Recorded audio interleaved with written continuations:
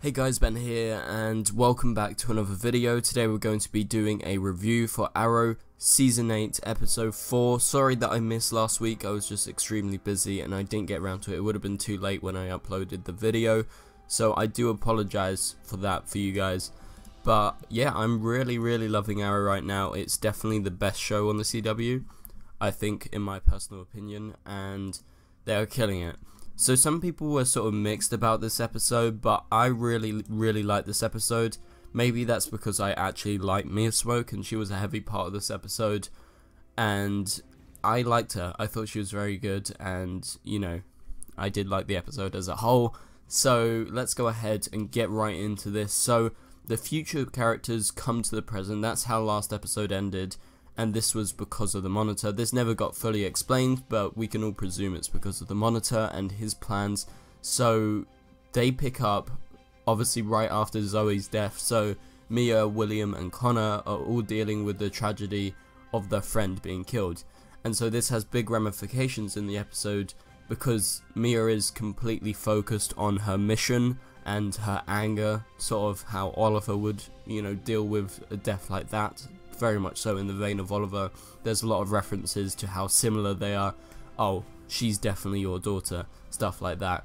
So we have William, Mia, and Connor in the past. They meet present day Team Arrow, that being obviously Laurel, Oliver, Diggle, and everyone. So, you know, they get to eventually find out about the future and, you know, what's in stock for them and their children and, you know, everything that's going to happen in the future. So we get a lot of references. There is quite a lot of setup in this episode, definitely set up for the new spin-off show, Green Arrow and the Canaries, which they are setting up. So they set up the idea that maybe Laurel, Dinah, and also Mia Smoke would be working on, you know, creating the Canary network essentially, you know, much earlier than expected. So you have all of that set up with them mentioning that, you know, what's going to happen in the future. So it's obviously setting up that show. So that was really good. I like those setup points. And so the Monitor does show up at the end of the episode, and this was a major WTF because he shows up, he meets Laurel, and at first I was like, oh shit, he's here to kill Laurel or something, you know. So then he reveals, you know, do you want Earth 2 to return essentially, and essentially is enticed into listening to him. So the way that Earth 2 can come back, and I don't think it's actually possible for Earth 2 to come back, is the Monitor tells her you have to betray Oliver. So I'm guessing this is going to be in relation to Oliver not trusting the Monitor anymore. It's going to be something to do with that, I do believe. However, it could be something completely different. Maybe it is something to help aid Oliver in sort of believing in the Monitor even further, with Laurel betraying him. You know, maybe there is some sort of definite consequence with him not working with the Monitor. So I think he's just definitely trying to get at Oliver, and whether Laurel actually betrays Oliver, I'm not sure. Like, I don't actually think she's going to betray Oliver. Maybe she fakes it, but then, you know, it doesn't actually turn out to be that way. She is tricking the Monitor, I would hazard the guess. Okay, so we have this conflict. Like I said, the conflict this episode was between mainly Connor and Diggle, but also William doesn't have anything, but Mia and Oliver have conflict, and also there is conflict with Renee as well, due to the fact that he finds out that Zoe is actually killed in the future. We get young Zoe back, so there is a lot of conflict going on. So let's just talk about the Mia and Oliver stuff. You know, there is a real hatred and anger inside Mia, and Oliver sort of knows this. He tries to get to her, and eventually by the end of the episode he is able to get to her. But I really like the stuff between them two. I think they were really good. Also, especially, I loved William in this episode. I thought he was terrific. I thought Ben did a really good job, and especially the scenes with him and his dad. You know, Stephen and him, they really played off each other really well, sort of just smiling back and forth, laughing. There's a great scene in their apartment, and you know, it's just very sentimental, and I really like that stuff. Also, there is the conflict between Connor and Diggle. You know, at first Diggle's like, who the hell is this guy? You know, he kind of doesn't believe, but you know, he does underneath his skin. But he sort of has this conflict because he doesn't know if he trusts him. Then he eventually finds out about JJ being, evil in the future, and sort of he loses his trust. But by the end of the episode, they're working together, they're training together. Renee's making this speech as he's trying to become the mayor of Star City as well. Obviously, that was teased that he would become mayor of Star City, so that was a future plot point that was revealed to him in the past. So we have that ending scene, that sort of montage with him talking. You get to see all the people together. Mia is embraced by Oliver and also William, so everything's going on like that. So it seems like the future Team Arrow are here to stay, at least until Crisis. I think they could stick around, for the next few episodes after that, because Arrow's only 10 episodes this season.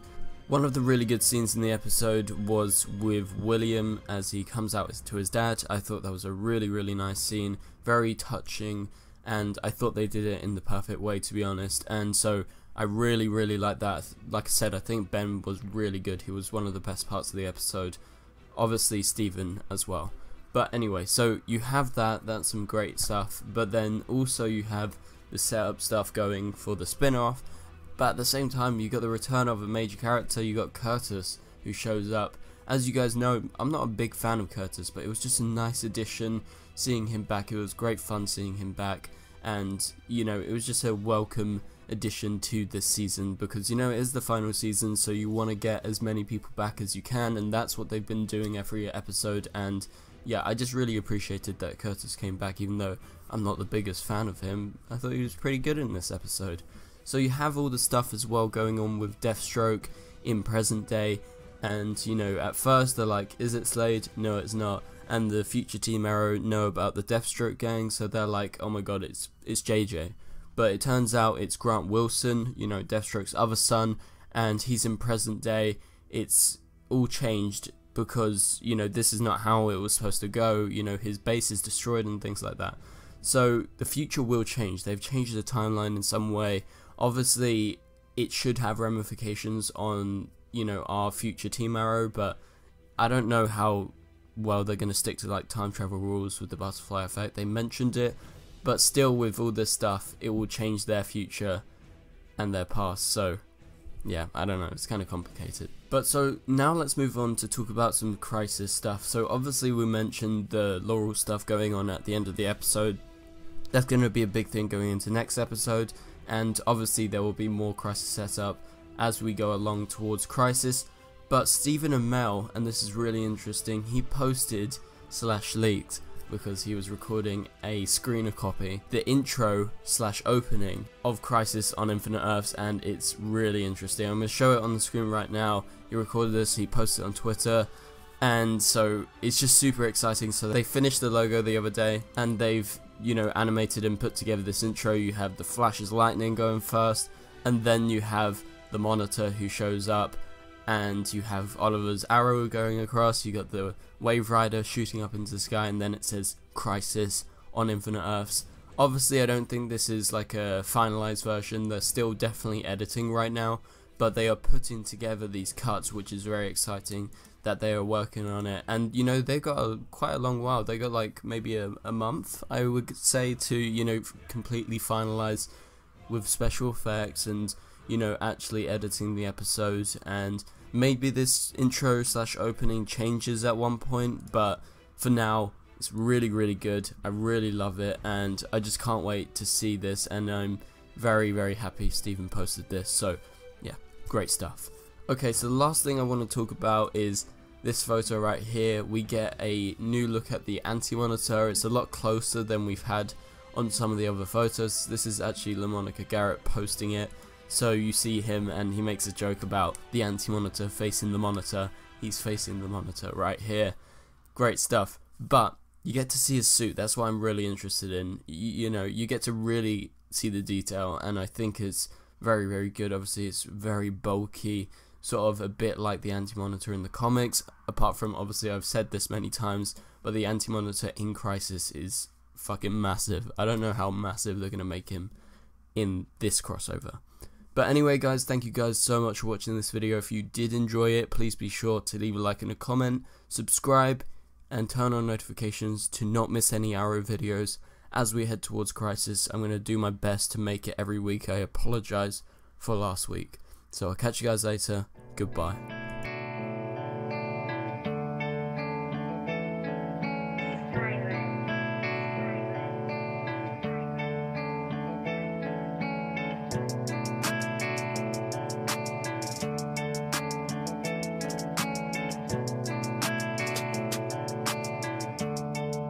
I see red.